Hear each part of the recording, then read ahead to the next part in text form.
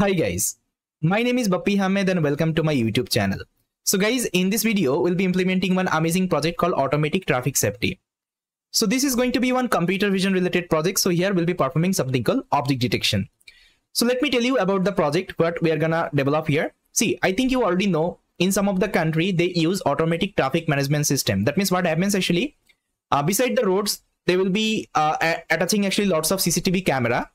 And that CCTV camera will actually keep on tracking, let's say, road activity. That means whether a person is wearing helmet or not during riding the bikes. Okay, if they're not wearing, so what this system will do, it will automatically extract the, let's say, license plate number. That means the license plate information.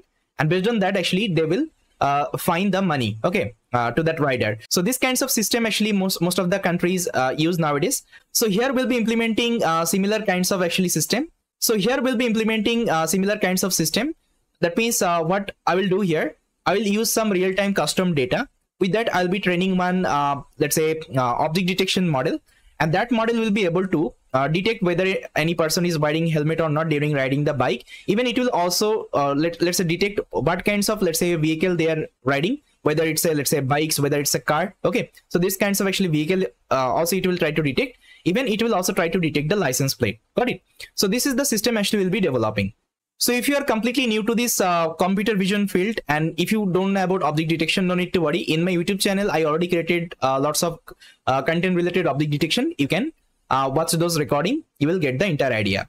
So what we'll do, guys, let me first of all show you the dataset from where actually I'll be using the dataset and how this dataset looks like. So guys, if you don't have the custom data, so what you can do, you can use one amazing actually platform called RoboFlow Universe. So let me show you RoboFlow Universe.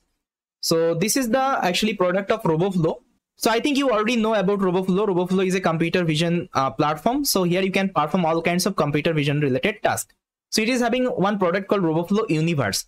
So RoboFlow Universe is having all kinds of computer vision related data, whether it can be object detection, classification, segmentation, key point detection. Okay, all kinds of data it is having. Now let's say you want to perform object detection and you want actually data. So what you can do, you can filter out this object detection. Even you can also search here. Let's say what kinds of data you need. Let's say I need let's say helmet. Okay, anything, just search here. Helmet, vehicle detection. Then you can also search about, let's say, then you can also search about road safety detection. Okay, these kinds of actually search keyword you can search. Now you'll see different data set would be there. Okay, now what I will do, guys, I'll be using one data set from the RoboFlow Universe. So this is the data, guys, called helmet computer vision project. Okay, this is the data name. So I'll give the link in the description. From there you can download the data. Now if you want to use this data, guys, what you have to do, simply you need to click on the download project. And again, I'm telling you, guys, if you're using RoboFlow Universe data, you don't need to annotate these are the data. This data is already annotated. This is the best advantage here. Now let's say you don't have the annotated data. So what you have to do, you have to manually annotate those data, and it is like very time taking task. And how to perform the annotation with the help of RoboFlow platform, I already created one tutorial in my YouTube channel. You can go ahead and watch that. So guys, now if I show you the data, it is having actually three classes called helmet, license plate, and motorcycle list. Okay, now if I show you the image, so this data is already annotated as I already told you. So let's open up one image here. Now you can see they have annotated the motorcycle, the entire vehicle. Even they have also annotated this helmet. Okay, even they have also annotated this license plate. That means three kinds of label we are having in this data. Okay, and I think this is enough for me if I want to perform this kinds of automatic traffic management system, traffic let's say safety system. Now if you want to use this data, just simply click on the download project.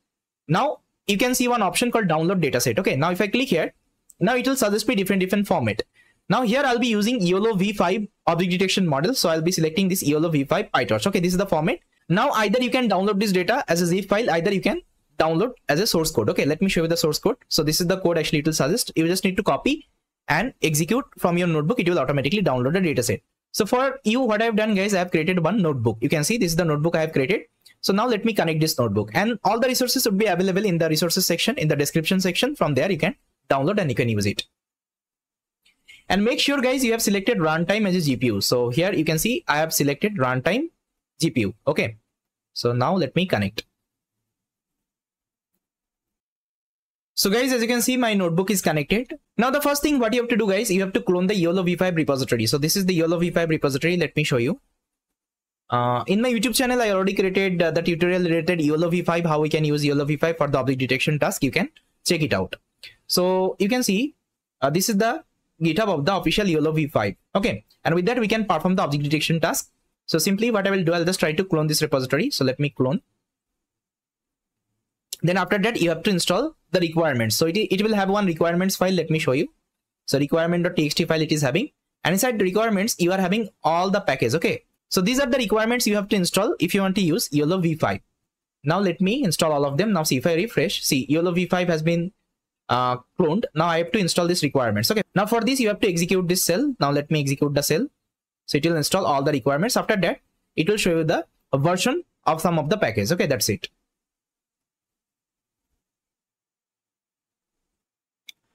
Okay, so execution is completed. Now the next thing, guys, what I will do, I will install RoboFlow. Okay, RoboFlow, because here I'm going to use RoboFlow Universe to get the data. So for this I need to install RoboFlow. So let me install RoboFlow.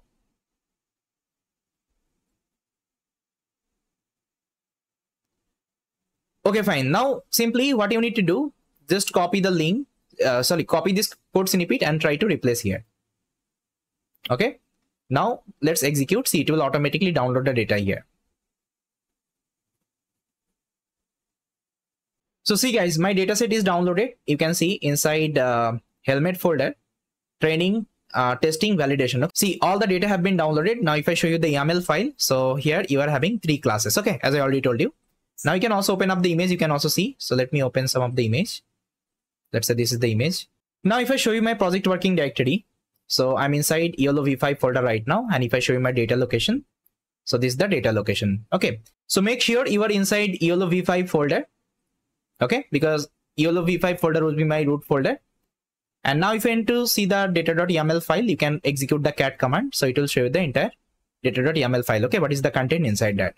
Now I have to load this data.yaml file and I have to extract the number of classes. I think, remember, it is having 1 NC classes. Okay, here that means 3. So this thing I have to extract. So for this I'll be executing this code. Now you'll see number of classes would be 3. Okay, now here what I have to do, I have to use one configuration, that means model configuration. So here we'll be using YOLO v5s model. So it is available inside YOLO v5 models. Now you can see YOLO v5s. Okay, so this model actually will be using. You can also use L model, X model, okay, M model, it's up to you. S model means this is the smallest model. Okay, you can also use any other model, it's up to you. Whatever model you are using, with respect to that, you have to select this YAML file, and it is having all the configuration related to the model. Okay, now see, I have to change this NC parameter because I'm having only 3 number of classes, but it is having 80 classes because it is a pre-trained model. Okay, it's a pre-trained model on the Coco dataset, and Coco is having 80 classes. Okay, that's why what you have to do, we have to replace this number. So how to replace the number? So this is the content of this YAML file. You can see. Now if you want to change it, you have to execute this line of code, and whatever content you can see in the YAML file, I just copy pasted here, and only I'm just changing this NC parameter. Now see, if I execute, so it will automatically write that file in the model again. Now see, if I show you, now see, this is the file it has created, custom YOLOVS.yaml. And now you can see NC parameter has been changed. Okay, now we'll be using this configuration. Now simply you can start the training. To start the training, what you can do, guys, you can execute this command. So there is a train.py file, you can see. Let me show you inside YOLO v5 folder, train.py. You have to execute train.py. Give these are the, let's say, parameter, image size, batch size, number of epoch you want to train. So let's say as of now I want to train 100 epoch. You can also increase the epoch size as per your requirement. If you want to get a good model, you can increase the epoch size. Here I've given 100 because I want to show you only, that's why. Now pass the data location, so it will automatically pick up the data location. Okay, so from the data.yaml file, because you can see data.yaml file contains the data location. If I show you, this YAML file contains the data location. Okay, like where your image is present. You can see inside test folder image is present, inside train folder image is present. Okay, it will show you the entire image location. Now you have to give the model configuration. The configuration we have created, I think, remember this configuration path I am giving. Then I'm also giving the model name I want to use. I want to use YOLO v5 s.pt model. This model would be automatically downloaded from the internet. Then this should be the output folder. Okay, that means inside that folder all the artifacts would be saved. Now see, if I start the training, if you're using YOLO v5, it's very easy to use. So guys, as you can see, my training has started. It has loaded my data. Now see, epochs is running. So you can see, so my epochs is running. So what I will do, I'll pause the video. When this training is completed, I will come back. So guys, as you can see, my training is completed and it has saved all the artifacts inside a runs folder. Inside runs folder, it has created one folder. Let me show you. So inside runs folder, it has created one train folder. Inside that, the folder name I have given, YOLO V5S result. Inside that, you will see your weight. Okay, this is going to be your weight, guys. Now let's download this weight because I'm going to create one web application. And for this, I need this weight. So let me download this weight. Make sure you're downloading base.pt. Okay, this is your trained model. Now you can see it has also saved some of the artifacts like your validation loss, your complete results it has saved. Okay, now if you want to visualize them, what you can do, you can execute this line of code. So see, my model has downloaded. Now let me, now see, it is having one result.png inside that folder. I'm just rendering it. Let me show you. So this is the complete like evaluation metrics actually will be getting. See, this is your losses. That means as per your epoxy is increasing, loss is also decreasing. And this is your MAP score. That means mean average precision. And epoxy is increasing. Your accuracy is all increasing. That means your landing is better here. Okay. Model is landing good. Now what I can do, I can show you some batch images. So these are some batch images you can see. Okay. So these are some batch images. Now let me show you some augmented ground truth as well. See, YOLO V5 internally, automatically it will perform the augmentation. Okay, you can see some of the augmentation technique it has applied. Okay, different augmentation it has applied. Now if you want to test on top of your test data, so simply give the test data location. So this is my test data. Inside image I'm having all the test image. I'll just copy the path, and here I'll just try to mention source is equal to your test images path. That's it. Now simply execute this line. So there is another file called detect.py. So inside detect.py, all the code they have already written, like how it will load the model, how it will detect, everything they have written. Okay, all you just need to execute and make sure you are giving your model location. You can see this is my model location base.pt. Now if I execute, it will perform detection on top of all the images and it will save the results. Okay, in the runs folder again. So let me show you. Okay, done. Now if I open the detect folder experiment, inside that you will see all the results have been saved, and this is the detection, guys. Okay, see, that's how we are getting the detection. Helmet, motorcycle, as well as the license plate. Amazing, guys. Although I trained only 100 epoch, but detection is pretty good. Now what I can do, I can also show you the detection with the help of this code. It will automatically take all the image and it will render, okay, on the collab notebook. So see, this is my rendered results. Okay, now what I will do, guys, I'll just try to create one web application. That means user will upload one image and they will get the detection. And I will also tell you how you can open up your web camera. That means, let's say if you want to detect as a live camera, you can also do it. So for this, what you have to do, you have to clone one repository. So this is the repository, guys. I'll give this repository link in the resources section. Even I will also add in the notebook. Let me add it here. So here I think I can add. Okay, this is the repository. I'll add in a text. Okay, so this is the repository. Okay, so make sure you are cloning the repository. So let me clone the repository. I'll copy the link, open the folder, and let me clone here. So git clone my repository link. So guys, you can see cloning is completed. Now I'll go inside the folder. I'll just write cd, that means change directory, YOLO V5 app. Okay, now I'm inside this folder. Now let me open up this one. Now see here, just try to remove this YOLO V5 folder. Okay, because I'm going to clone newly, because this is my old one. Now I have to clone newly. So what I have to do, you have to, I think, remember. So there is one link, actually there is one command actually I had written. So copy the command and just try to execute from the terminal.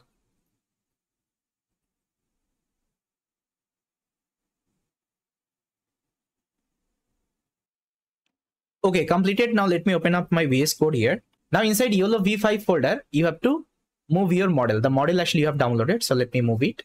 I'll just cut it from here and I will keep it here. Okay, this is my model. Now let me show you. So I already created the template. That means the web template. So here I'm using Flask for this. You can see I'm using Flask. Okay, Flask. With the help of Flask, actually, I've created this template. Now just open the app.py file. So here I have already written all the route. So only you just need to change here the model. I think model name is fine, base.pt. Okay, no need to change anything. Everything is fine. Everything is fine. So what I will do, I'll open the template file, index file. Okay, inside that I'm going to change the project title. So guys, as you can see, this is the project title. Now here I'm going to change the project title, or I can write automatic traffic safety. So yeah, everything is fine. Now simply what I will do, I will install the requirements. See, all the requirements you have to install. So for this, open up your terminal, and first of all you have to create one environment. So to create the environment, just write this command conda create -n, give the name of the environment. Let's say I will give traffic. You can give any name. Then Python is equal to, let's take 3.10 -y.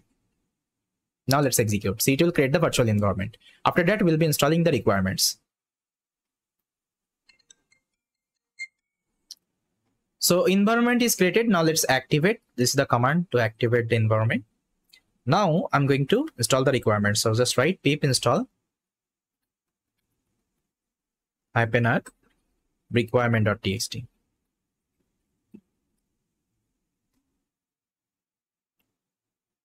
So let's wait. Once installation is complete, I will come back.